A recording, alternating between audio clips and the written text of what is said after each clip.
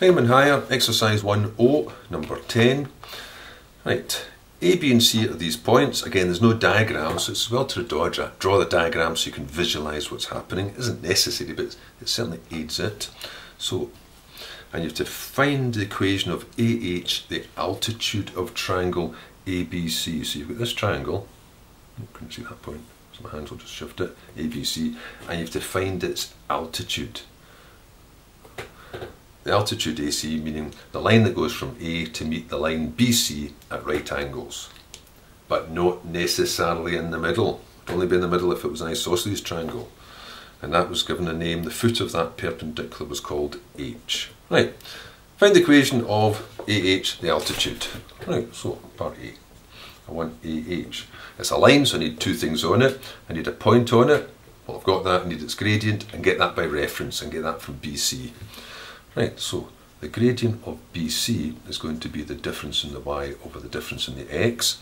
I've got them written there, but I think I'll just put it down this way. B to C, so that's 4, 9 going to 10, negative 3, just so a wrong number doesn't just catch my eye as I glance over.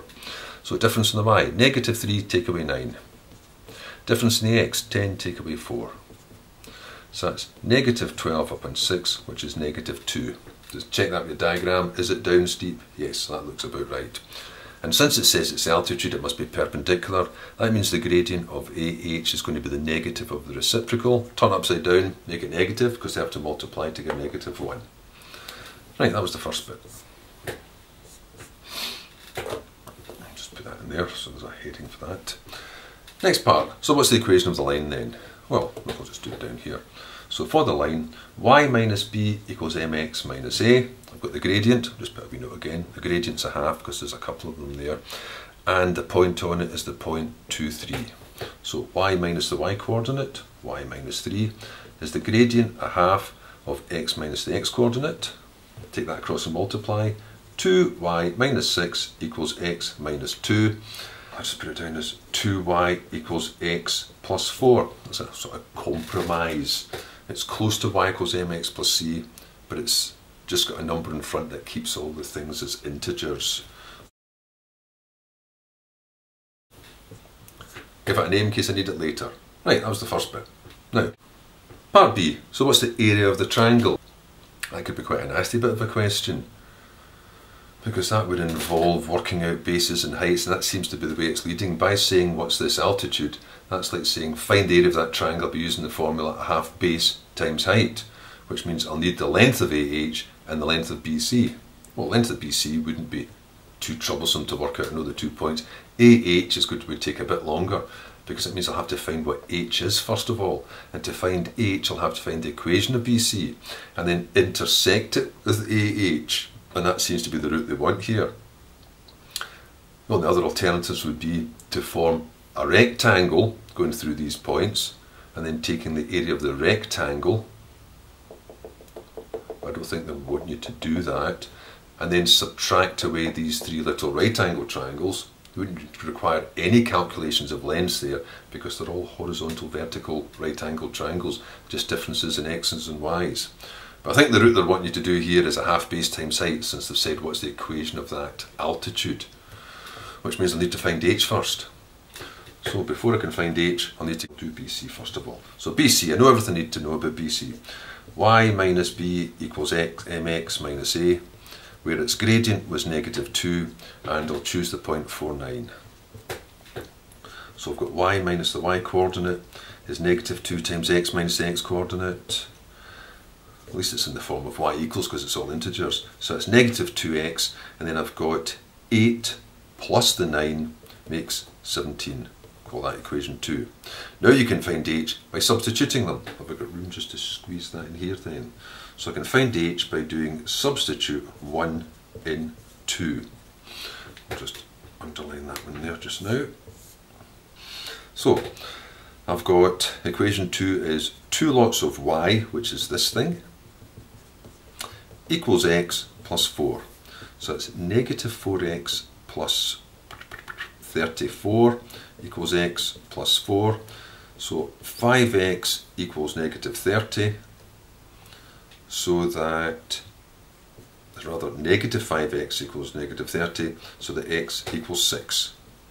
And then substitute x equals 6 in equation 2, so it will read y equals negative 2 times 6 plus the 17, which means y is going to equal negative 12 plus 17, which is 5. So h is going to be the point 6, 5.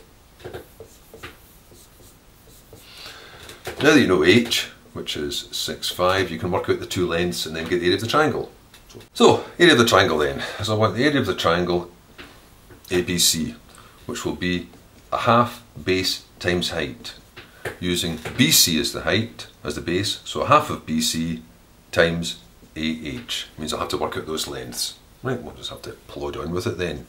So BC, so I'll just have to use Pythagoras, distance formula, which simply means going from B to C, how many along, how many down. I just want difference in x, difference in y. So the difference in the x's squared and the difference in the y's squared will form this little right angle triangle. So that's going to be the difference in their x's is going to be 10 take away 4. The difference in the y is going to be negative 3 take away 9 squared. That'll give the lengths of the two short sides of this right angle triangle. So that gives me 6 squared plus 12 squared, 36 and 144, which is going to be 180. Which means BC is going to be the square root of 180. So 2 would leave 90, that's no use. 3 would leave 60, that's no use. 5 would leave 36, that's it. 36 is 6, so it's 6 root 5.